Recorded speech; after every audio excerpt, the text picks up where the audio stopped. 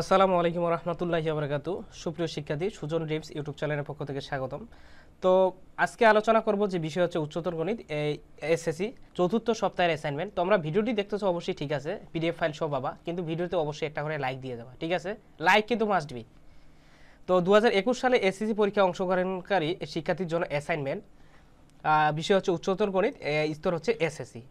Assignment নম্বর ও অধ্যায় শিরোনাম হচ্ছে 2, অধ্যায় হচ্ছে একাদশ, স্থানাঙ্ক ও জ্যামিতি নিয়ে তোমাদের আজকের অ্যাসাইনমেন্টটা আলোচনা হবে। তো এখানে কি কি বলছে অ্যাসাইনমেন্টটা আগে পড়ে শোনাই। স্থানাঙ্ক জ্যামিতির মাধ্যমে সরলরেখা সংক্রান্ত সমস্যার সমাধান। তো বলছে কি মিনার বয়স রাজুর বয়সের দ্বিগুণ অপেক্ষা 1 বছর কম। মিনার বয়স ওয়াই বছর ও রাজুর বয়স x বছর এবং তাদের বয়সের সম্পর্ক একটি সমীকরণ দ্বারা প্রকাশ করা যায়। এক্স ও ওয়াই চলককে বিবেচনা করে সমীকরণটি থেকে যে সরলরেখা পাওয়া যায় তা উক্ত সরলরেখার উপর এ একটা বিন্দু নিলাম, এর মান হচ্ছে m,5 একটি বিন্দু। সরলরেখাটি এক্স ও ওয়াই অক্ষদ্বয়কে যথাক্রমে পি কিউ বিন্দুতে ছেদ করে। এটা তোমাদের অ্যাসাইনমেন্ট, হ্যাঁ, এটা দেওয়া আছে উদ্দীপকে। এখন তোমাদের হচ্ছে নির্দেশনাটা পড়ে শোনাচ্ছি তোমাদের কি আছে এখানে। ক নাম্বার হচ্ছে কি এ বিন্দুর স্থানাঙ্ক নির্ণয় করি এবং সরলরেখাটির অঙ্কন করে এ বিন্দুর চিহ্নিত করি। সমীকরণ নির্ণয় কিন্তু করা লাগবে। সমীকরণটা এখানে এ বিন্দুটা যেটা পাইলাম এ ইন্টু m,5 বিন্দু দ্বারা সিদ্ধ করবে এবং এম এর মান নির্ণয় করবা এবং সুবিধা মতো একক নিয়ে গ্রাফ পেপারে সরলরেখাটি আঁকবে এবং এ বিন্দুটি চিহ্নিত করবে। এটা হচ্ছে তোমাদের ক নং বলছে এটা প্রশ্নটা। তো খ নং আগে পড়ে শোনাই যে কি কি এখানে চাইছে তোমাদের। আর একটা বিন্দু নিলা h,-2 বিন্দুটি পি ও কিউ বিন্দু থেকে সমদূরবর্তী হলে এইচ এর মান নির্ণয় করবা। পি ও কিউ বিন্দুর স্থানাঙ্ক নির্ণয় করবা এবং দূরত্ব নির্ণয়ের সূত্র ব্যবহার করে এইচ এর মানটা মানে উচ্চতাটা তুমি এখান থেকে বাইর করবা। এবং গ নাম্বার বলছে কি যে পি কিউ ও এস, 2a-a-2 বিন্দু সমরেখ বলে এস বিন্দুর স্থানাঙ্ক নির্ণয় করে এবং ক্ষেত্রফল বা ঢালু সূত্র ব্যবহার করে এস বিন্দুর স্থানাঙ্ক নির্ণয় করবা। এটা হচ্ছে তোমাদের গ নং প্রশ্নটা বলছে। তো ঘ নাম্বার বলছে সুপ্রিয় শিক্ষার্থী যে ফার্স্ট ব্র্যাকেট 1/4, 2 বিন্দুগামী এপি রেখার সমান্তরাল সরলরেখার সমীকরণ নির্ণয় করবা। এপি রেখার ঢাল নির্ণয় করে first bracket 1/4, 2 first bracket close বিন্দুগামী সরলরেখার সমীকরণ নির্ণয় করবা। তো সুপ্রিয় শিক্ষার্থী তোমরা মূল্যায়ন নির্দেশনাটা নিজে পড়ে নিবা এবং আমরা এখন সমাধানে চলে যাব। হ্যাঁ, তো সুপ্রিয় শিক্ষার্থী তোমাদের এখানেই চলে আসলাম যে সমাধানে ক নং প্রশ্নের উত্তরে। তো বলছে এখানে মিনার বয়স ওয়াই বছর, রাজুর বয়স x বছর। তোমাদের ভিডিওতে অবশ্যই একটা করে লাইক দিবেন, লাইক, ঠিক আছে? তো তোমাদের পিডিএফ ফাইল আমরা সম্পূর্ণ দিয়ে দিব, প্রথম কমেন্টে অথবা ডিসক্রিপশনে পাই যাবো এখান থেকে। তো এখানে বলছে প্রশ্ন মতে যে মিনার বয়স রাজুর বয়সের দ্বিগুণ অপেক্ষা 1 বছর কম। তাহলে আমরা এখানে লিখতে পারি যে y = 2x - 1, যেহেতু এখানে 2x বলতে এখানে কি রাজুর বয়স আর মিনার বয়স কিন্তু বেশি। তাহলে সরল রেখাটি a × m,5 বিন্দুগামী, তাহলে y = লিখা যায় 2x - 1। এটা হচ্ছে সরলরেখার সমীকরণ। তো সরলরেখাটি লেখা যায় যে a × m,5 বিন্দুগামী এবং এইখানে যেহেতু 5 আছে এটা হচ্ছে কি y এর মান, আর 2x বলতে এখানে এই mx কে মানটা দিয়েছি m-1, এটা পাইলাম। তাহলে 2m = আর মাইনাসটা এদিকে গেলে কি হয়ে যায় 6 হয়ে যায়। তাহলে m = কি লেখা যায় 3। তাহলে আমরা লিখতে পারি এখানে a = 3,5, যেহেতু 3 m এর মান পাইলাম 3, ঠিক আছে? তো এখানে অবশ্যই তোমাদের এখানে বলছে কোশ্চেনে যে গ্রাফ পেপার শো আর্টিস্ট করবা সরল রেখাটির। তো এখানে আমরা আচ্ছা একটা গ্রাফ আর্টিস্ট করলাম যে এখানে x এর মান নিচ্ছি 1 2 3 এবং y = লিখা যায় 2x - 1, যেহেতু এখানে x এর মান বসাইছি এখানে x এর মান বসাই দিবা। তাহলে মানটা বসাই আমরা মানটা পাইলাম এখানে 1 3 5, এটা হচ্ছে y এর মান। এখন আমরা এখানে কি করব, একটা সরল রেখা আর্টিস্ট করব, মানে গ্রাফ পেপার আর্টিস্ট করব। তোমরা অবশ্যই খাতায় তোমরা গ্রাফ পেপার নিয়ে আর্টিস্ট করবা।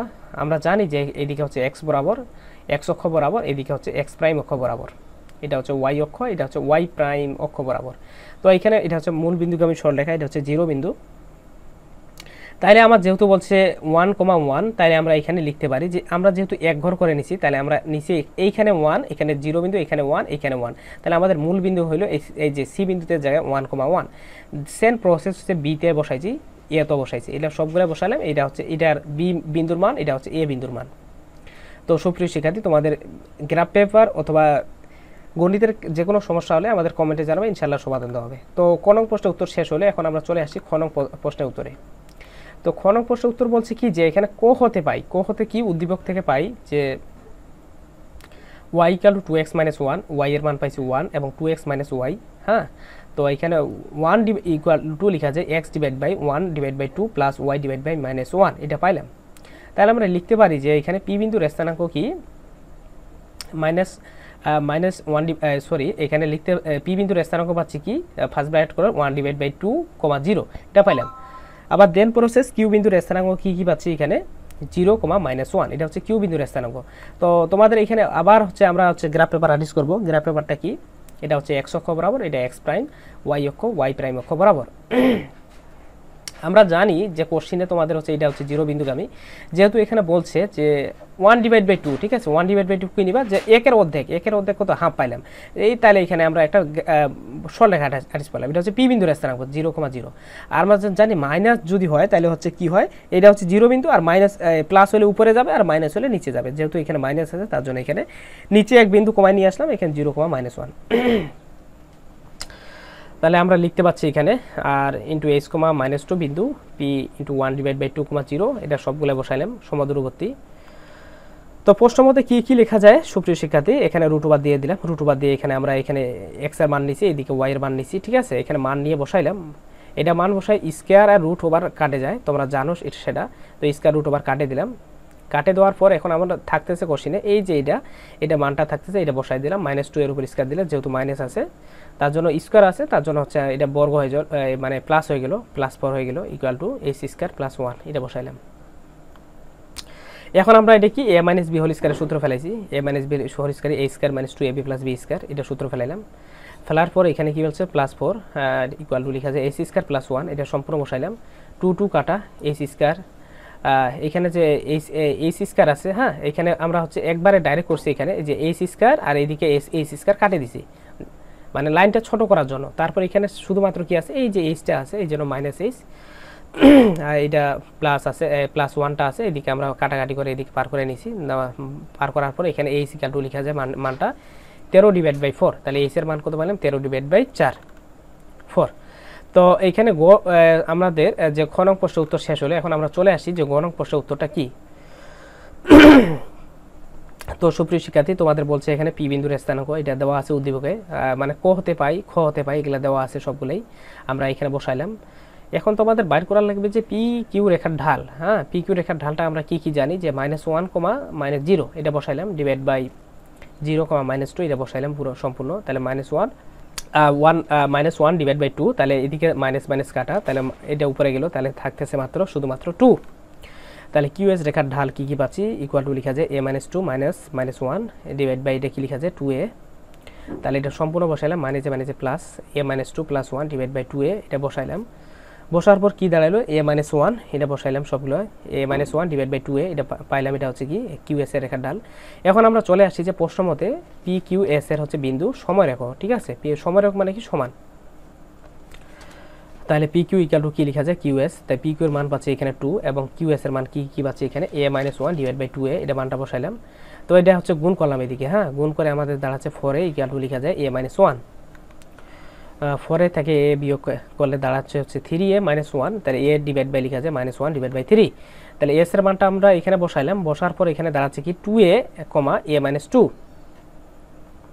2 ইন্টু কি লেখা যায়, তো সুপ্রিয় শিক্ষার্থী 2 ইন্টু এর মানটা এখানে পাইলাম -1 ডিভাইড বাই 3 এটা বসাইলাম, আবার এর মান হচ্ছে -1 ডিভাইড বাই 3 -2 যোগ বিয়োগ করলাম, কাটাকাটি করে এখানে মানটা পাচ্ছি আমরা এখানে s equal to -2 divide by 3, -7 divide by 3 এটা হচ্ছে তোমাদের এস এর মানটা, ঠিক আছে এস এর মানটা পাইলাম এখানে, এটাই সমাধান হচ্ছে তোমাদের গ নং প্রশ্নের উত্তর এখানে শেষ।